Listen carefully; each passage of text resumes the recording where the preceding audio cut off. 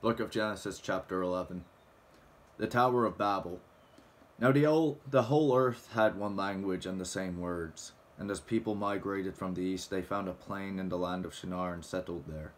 And they said to one another, "Come, let us make bricks and burn them thoroughly." And they had brick for stone, and bitumen for mortar. Then they said, "Come, let us build ourselves a city and a tower with its top in the heavens. And let us make a name for ourselves, lest we be dispersed over the face of the whole earth." And the Lord came down to see the city and the tower, which the children of man had built. And the Lord said, "Behold, they are one people, and they have all one language. And this is only the beginning of what they will do. And nothing that they propose to do will now be impossible for them. Come, let us go down there and there confuse their language, so that they may not understand one another's speech." So the Lord dispersed them from there over the face of all the earth, and they left off building the city. Therefore its name was called Babel, because there the Lord confused the language of all the earth, and from there the Lord dispersed them over the face of all the earth. Shem's descendants. These are the generations of Shem. When Shem was 100 years old, he fathered Arpachshad, 2 years after the flood.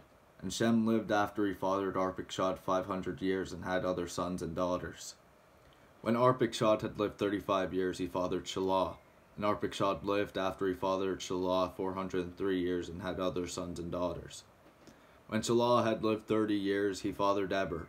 And Shelah lived after he fathered Eber 403 years and had other sons and daughters. When Eber had lived 35 years, he fathered Peleg. And Eber lived after he fathered Peleg 430 years, and had other sons and daughters. When Peleg had lived 30 years, he fathered Reu. And Peleg lived after he fathered Reu 209 years, and had other sons and daughters. When Reu had lived 32 years, he fathered Serug. And Reu lived after he fathered Serug 207 years, and had other sons and daughters. When Serug had lived 30 years, he fathered Nahor. And Serug lived after he fathered Nahor 200 years and had other sons and daughters. When Nahor had lived 29 years, he fathered Terah. And Nahor lived after he fathered Terah 119 years and had other sons and daughters. When Terah had lived 70 years, he fathered Abram, Nahor, and Haran. Terah's descendants. Now these are the generations of Terah. Terah fathered Abram, Nahor, and Haran fathered Lot. Haran died in the presence of his father Terah in the land of his kindred, in Ur of the Chaldeans. And Abram and Nahor took wives. The name of Abram's wife was Sarai, and the name of Nahor's wife Milcah, the daughter of Haran, the father of Milcah and Iscah. Now Sarai was barren; she had no child. Terah took Abram his son, and Lot the son of Haran, his grandson, and Sarai his daughter-in-law, his son Abram's wife. And they went forth together from Ur of the Chaldeans to go into the land of Canaan. But when they came to Haran, they settled there. The days of Terah were 205 years, and Terah died in Haran. So, this goes over the story of Babel, the famous, well-known Tower of Babel story. And in that story, we're told about man's hubris, man's pride, how man wanted to reach the heavens, and they wanted to have a tower that could reach the heavens so they could make a name for themselves. Now, as is very evident, the Lord did not like this. He didn't very much, almost cautionary in a way.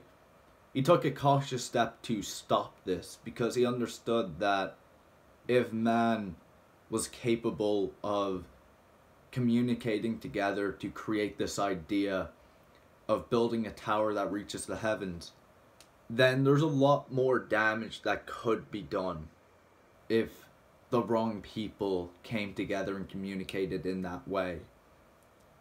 I suppose it's sort of a cautionary tale also of our pride, because it goes into detail in this, I believe. In there's a few books, right? I think it was in Proverbs that it was said that God does not like the prideful. God despises the prideful. So this shows us that when we have pride, God will make sure that that pride doesn't really amount to much. And that's very good, because pride is a sin.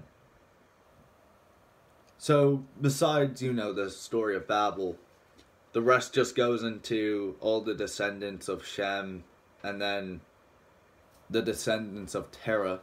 So again, going back to how after the flood, it was... Hold on. Sorry, low battery warning. So this goes back to how after the flood, Noah's descendants populate the earth. So, yeah, that's pretty much everything that I can find to say about... No, don't walk on this. So that's pretty much everything that I can find in this. What's on your whisker? Alright. What is that? Alright, sorry. Just gotta take care of this little one. So yeah, Genesis chapter 11 gives us the story of Babel and goes back into detail about the repopulation of the earth after the flood. So that's everything I have to say today.